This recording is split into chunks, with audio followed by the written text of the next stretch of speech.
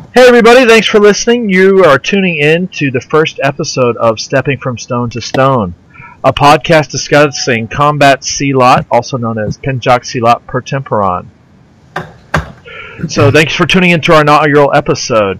First I want to talk a little bit about why a podcast. I'm on the line here with Guru Sean Stark, and we wanted to make some information available in a more conversational format. There's been a lot written about combat Silat, several DVDs released as well, but the conversational format seems to work a little bit better to make PSP a little bit more accessible. Also, a quick note on terms. All during the podcast, I'll be using PSP, Combat Silat, and Penjak Silat per Temperon pretty much interchangeably, although I will probably refer to everything as PSP as much as possible for just reasons of efficiency. I'm your host, Aaron Chappell. I'm just a regular guy, and as I mentioned, with me is Guru Sean Stark, founder and creator of PSP and the official Bob Ross of martial arts. So, hey Guru, how's it going?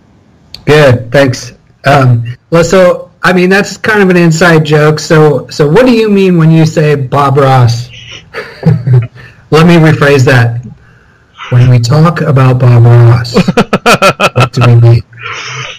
So that was that is a bit of an inside joke. You're a little bit, I guess, laconic might be a word, or choleric maybe. I don't know. And you tend to talk in a monotone, Guru. So we've had conversations where, although the body of the conversation is really interesting, the tone is your grocery list or watching paint dry. So that's why you got the nickname the Bob Ross of martial arts. That's typically how I like to beat people up too. Yeah, that was my first experience practicing neck breaks with you, was the absolute look of boredom on your face as my neck was cranked to the limit that it should go, and then maybe just a bit past that, but I'm fine. The twitches have mostly settled down, so. Free adjustments. Yeah, the amateur chiropractor using the Indonesian method. So to start out with, I think it's kind of important to set the background of PSP, and that obviously starts with you, Guru. So where did you start out in martial arts? I started out in high school training in Taekwondo, kind of not really very steadily, but I had a friend who was training, and he kind of got me turned on to it, and attended some classes and stuff like that, but didn't really have the financial capabilities of being a regular attendee to the class, so he just took it upon himself to continue to teach me kind of on the side. It was good for him to get some training time in, and of course obviously good for me because I got the experience of kicking more than I needed to. So a friendly punching bag that hopefully learned something along the way. Yeah. So you studied a couple of different martial arts kind of as things went on, or? Yeah, I had a base in Kung Fu and Tai Chi primarily, and then from there, expanded and grew a base foundation in Kali and Arnis, and then Silat. But that was, all of those arts, I probably spent a decade or so in each, not congruently, but overlapping. And then, tons of little exposures here and there that will last a year or two, depending on availability and all that. So drive time and things of that sort. So, I went from, I started in the military doing Judo Aikido, not as a blend, but those two arts, and then got out of the military and did Judo and Aikido, actually Judo rather, in college again and got introduced to Kung Fu in college and a couple of different versions. The primary system that I was studying was Min Chuan, which is kind of a cotton fist Kung Fu style. It was a blend with some animal stuff. And then the Tai Chi, which was Yang style, and did that alongside and got exposure to, Bak Shaolin Jing Jiao Pai and Wing Chun and JKD, and then that introduced me, the teacher that was introducing me to JKD also introduced me to Hak Kun, which is a Gocho variant from the Philippines, and a much smaller variant, but very reliable. And then he also introduced me to Mande Muda through the JKD lines, and that got me kind of interested in it, but not extremely. I was more interested in the Kali and Eskrima. So I pursued that with several instructors, finishing off in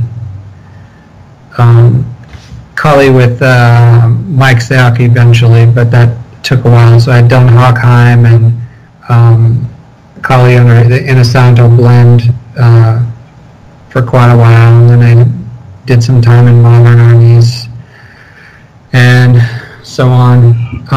To me, I didn't really, I didn't have a huge line in that as far as like 10 years under the same teacher. Primarily it was all under Dan Molash was kind of my teacher in Hak Kun and the Kali, and so whatever other opportunities I would get, I would just kind of push it all together into one thing, because I didn't really see it as being all that different, to be honest. As more just emphases. And then started doing the Silat with Bruno Kruiki, who introduced me to Sturlock. He was interested in the Kuntao I was doing, which is the Hak Kun, and so we began training each other. I started training him in Hak Kun, and he started training me in Raja Sturlock and Garrote Lorenza. So I did that for, I don't know, 10 or 12 years, something like that with him, up until about 2004 or 5, I think, was probably the last time that I trained with him directly. And then he introduced me to Rudy Warana Takasuma of Jati Vasesa, and I did a little bit of material with them, and ultimately ended up going to Indonesia and training with his brother, Guru Rabi Maulana, and Abek. I don't actually know his full name, but trained with them in Jati Vasesa, and had been doing Pomor as well. Got introduced to my Pomor teacher by Bruno, and yeah, so it's all kind of overlapping. There's a lot of years and years of training and training in multiple arts at the same time. Typically, I would say on average 3 to 4 arts simultaneously.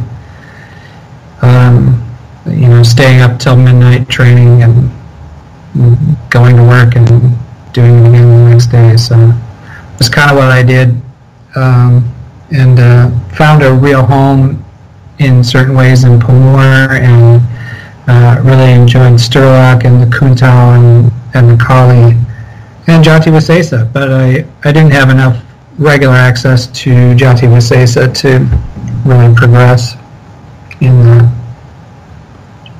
Well, that sounds pretty interesting. Apparently, you can get a lot done if you limit TV time. So. Yeah. If you want to do it, you can do a lot of things. I spent about a year and a half, maybe something like that, with Pagovic doing Surat, and also while I was doing the Pomor and everything else. So yeah, it's possible, and the reality is when you do that, you start to see so much cross-pollination and so much relationship between the different things that it's there's two sides to it. One side is that you see how things cross-pollinate and how they're not so different, and then the other side of it is what does differentiate them sometimes gets mushy when you're doing too much at the same time. So it was a little bit of a catch-22. So you did several different arts. Was there something specific that you were looking for, or was it just, hey, this is the next cool thing around the corner? No, I mean, I grew up kind of fighting and spent a lot of time doing a lot of playground fighting, you know, when I was younger, and at school and in the streets.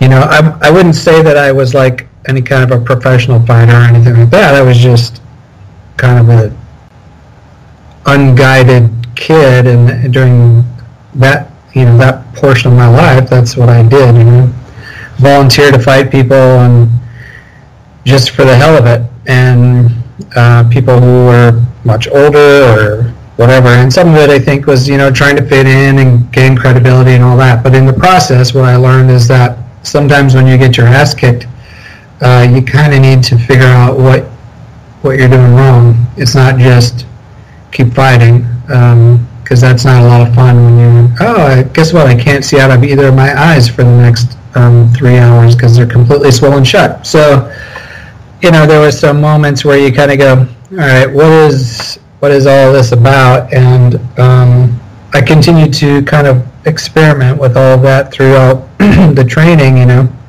And when I started off in the judo and aikido, you know, I was like, that's cool. I just couldn't quite see it so much as a martial art. No offense to anybody, but it was a lot of fun, and it was a lot of culture, and I enjoyed it, and I still use it, but I use it in a different context than it was presented.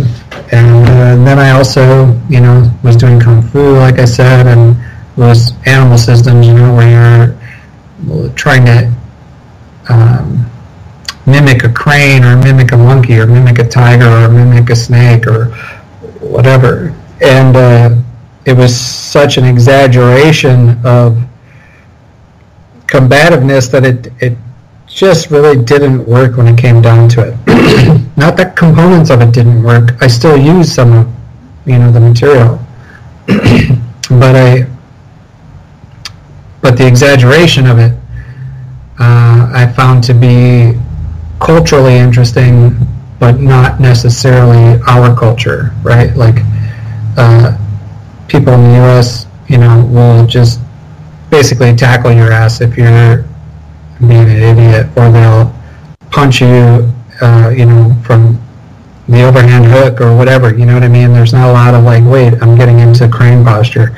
So, you know, so it was kind of that constant like checking, does this actually work? Does this not actually work? And so in that process, you know, of studying, I at one point had relocated and started in a Shaolin school, which was Long Fist, and I enjoyed the school to some extent, but I actually did not end up staying there very long, because shortly after starting, on a regular basis they would have this fight night, and I got introduced to Hugo, which is his nickname. And Hugo would go there on fight night, which was an open fight night. Anybody could come to it, and he would basically just run the mat. He's kind of a bigger guy, and kind of just, at the time he was training 6 to 8 hours a day, and it was basically his livelihood. He was trying to teach and run a school and all that, and so he was fairly good at it. You know, I'll never give him that much credit, because he'll be listening. Yeah, he'll eventually hear this, and then I'll have to, you know, put up with that. So, you know, he came, and I remember him calling me out and being like, I want to fight you, you know, and if you know Hugo, you'd know that that's not even remotely difficult to imagine. So it's kind of hard not to imagine that. Yeah, exactly. Yeah, so he called me out, and I ended up fighting him, and like I threw a hit on him, and we threw hits on each other, and he realized that I don't mind banging, and kind of we became fast friends at that point. Like immediately after the class, we went out and we went out to eat and had coffee and just basically yapped for about 3 hours over martial arts, and he was in many ways kind of the antithesis of my thought pattern. But, the more I got to know him, the more we banged together and trained, the more analysis we would do with each other about the materials we were studying. And I realized that we're really talking about the same stuff just from different perspectives. And so we ended up, to this day, I consider him my best friend. And he's kind of my sounding board. When I was going through these materials trying to find things, like that actually work, and you apply them to somebody who's essentially like training with a deficit, like, why don't you just tie one arm behind your back? That would be the kind of the equivalent of fighting Hugo. And so that's what I was doing, and I would fuck the tiger. The tiger's not working. The crane's not really working. And so I started chipping away and looking at what was functional, and what it always came down to was sort of this simplistic component. What was simple is what I did, because everything else, the complexity of it made it improbable and impractical for combative stuff, especially with the deficit of working with somebody, working against somebody who's not unwilling to go Mike Tyson on you. He'll bite you or whatever. And very aggressive and very large. So that was kind of my process through all those different things, is trying to find solutions for things that you can have a class period where you could do the best drills in the world with the most aggression and all that stuff, but it was still a drill, right? Until you had somebody break it or actually not care about the drill, that's when you realize that, this doesn't actually work so well. And so that's kind of what Hugo was for me. Yeah, I'm trying to remember. I think I first met Hugo, like you and I have talked about him before, in 2004 or 2005. Yeah. I want to say. Was that the one in Iowa or Kansas City? I went to both, I think. No, I went to the one in Kansas City. I didn't go to the one in Iowa. Yeah. And if I remember correctly, I got fish hooked and eye gouged and farted on and bitten, and I think I got eye gouged again. Yeah. So yeah, and that's a quick interjection I want to make. As we mentioned earlier, Guru Stark is a little bit laconic or understated sometimes. You're how tall, Guru? About 6'1". Okay, so about 6'1", and probably, depending on how well the food's been, what, about 240, 250, maybe? No, actually, I'm a much trimmer, more beautiful me. I'm running right now at about 210, 212, but I do a lot more lifting and stuff now, so. Oh, well, I didn't notice you hitting any less hard last time, so maybe my vision was just kind of swimming. But Hugo, when I met him, was closer to his fighting weight at about 280 and about 6'7" in his sock feet. Yeah. So when you say a little bit larger, you already sort of have a body type that's outside the parameters of most of the Southeast Asians that I've met, and Hugo has one that is far outside of most normal parameters of tribes that are not Viking. Or jumping off a dragon ship to raid somebody and burn your village down. So, that's accurate. He's an interesting experience, and I think that's my understatement for the podcast. Yeah. you talked a little bit about meeting him, and then I guess you. I don't remember if you mentioned you continued training with Hugo and doing a little bit of unchoreographed work, or breaking drills, or just beating the crap out of each other. How would you like to put that? Well, I mean, most of the time we would just get together and fight. I mean, we didn't use any gear or anything like that. So for the most part, we would, we fought each other. We hit each other, kicked each other. We both had some pretty... I have permanent injuries from Hugo, and I don't know where he's at, but I know that I have taken him out of his work role for a while. So I mean, we got to a place where we, after a decade or so of doing that to each other on a regular basis, we would get together, we would fight, and then we would spend a few hours, 3-4 hours, kind of talking about it and talking about our progress in martial arts. We weren't training together as such until much later.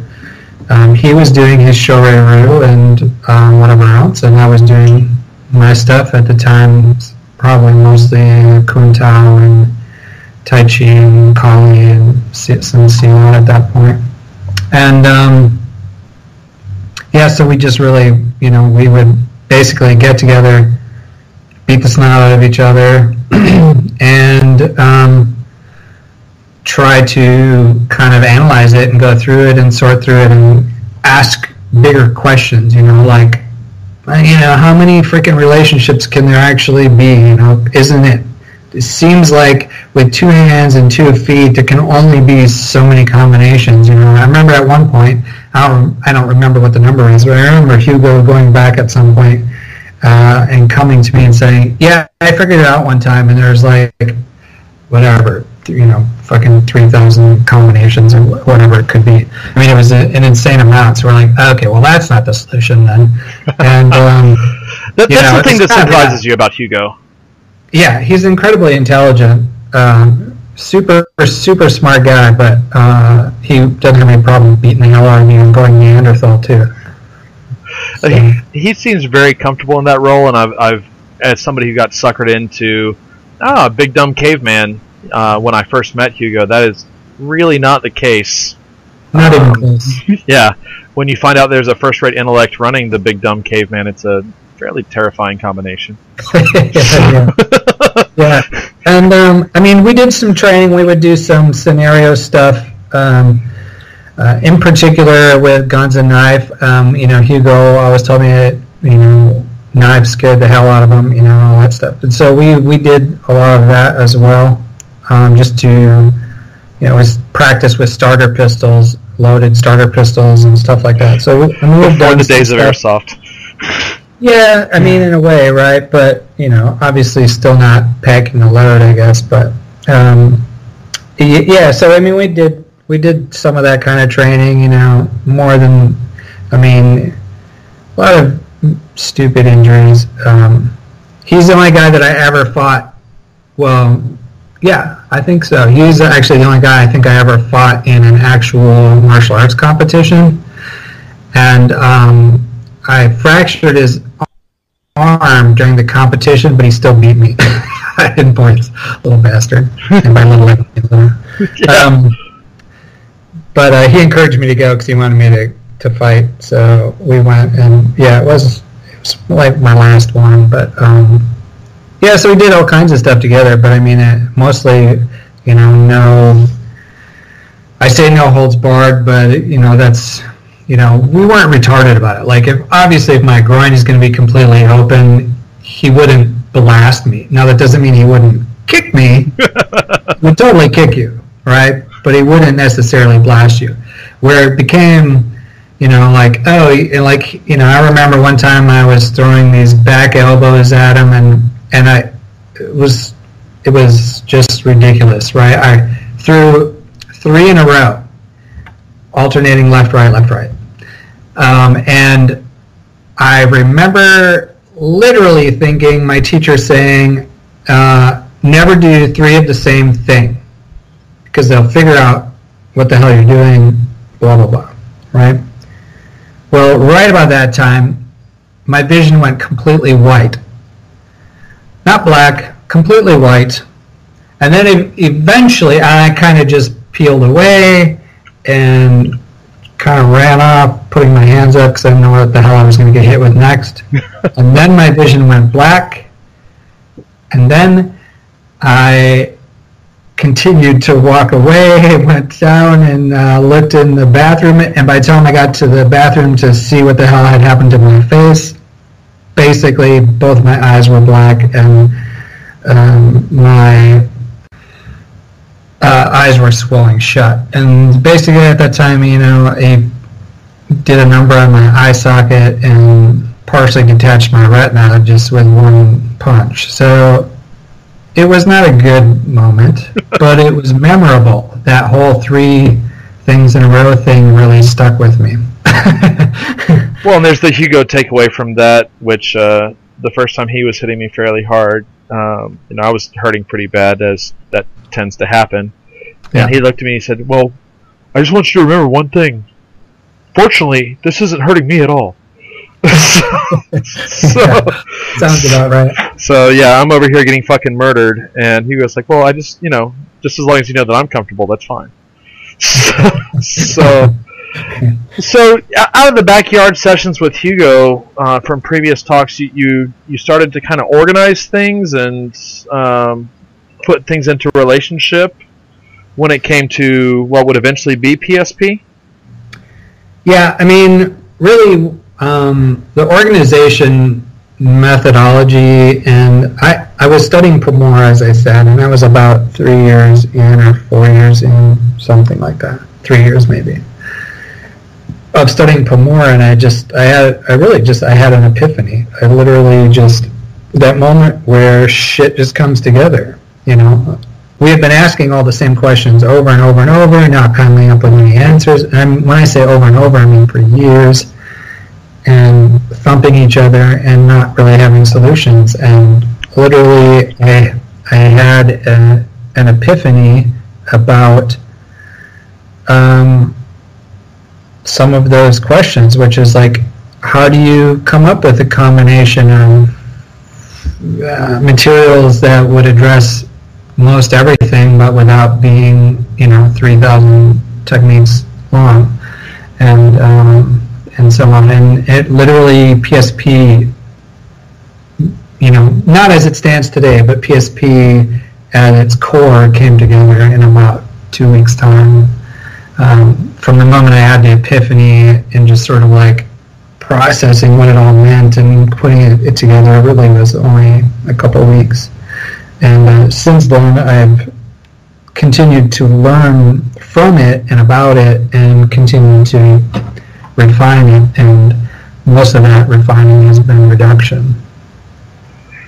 Well, and that's something I think we'll probably have to save for next time, but there's a few things from the worm's eye view, I think I've called it in the past, that are fairly unique in PSP. One of those is a constant urge, rather than to grow or bloat the system, but to pare it down to just absolute basics. Here's how you grow your attributes, here's how you express them.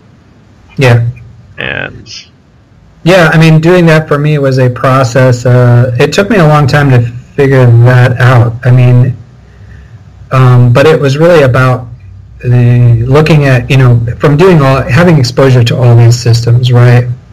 You get to a place where you have to somehow put that information in your head in a way that makes sense to you, because there's so much different stuff, right? And what I found is that, there's a lot of different stuff, like what Pomor emphasizes and what Jati Wasesa emphasizes and what Shorei Ryu does and so on and so on, are the things that make them unique and standalone. But when you take away those things, what make them all formidable are the things that are all pretty much the same things. And so that's kind of what I started to try to find, is like, what are all the same things in all of these arts? And what are the things that I can find that have application from empty hand to weapons and so on, and without all the bloat. So that's kind of where my approach was in putting things together, and reduction, I guess. It's more or less been where it's been from the time I've been associated with the system, off and on for, well, more off than on for 13 years now. Yeah. So, no, I think that's a good place to put a pin in it. For everybody who's listening, one of the things that we are trying to do is keep these relatively short. So, you know, for instance, I drive all day, and not everybody has that opportunity. So, you know, if you've got 30 minutes, you can sit down and listen to one of these versus having to spend several hours on them. So, thanks everybody for listening. Guru, do you want to say anything to close out? Yeah, I mean, I enjoy doing this. I hope that it helps people understand perspective of PSP, and, you know, hopefully we can continue to keep up on them. And obviously check out the Facebook pages and the website and all that, YouTube channel, because when you're hearing these things, it will make sense also to see some of it and have some context for it. Well, absolutely. And when we get to be fancy professional podcasters, we'll probably start dropping links all over the place and embedding things alongside, you know, where you'll find these audio files. So hopefully that comes sooner rather than later. But until then, folks, we'll see you next time.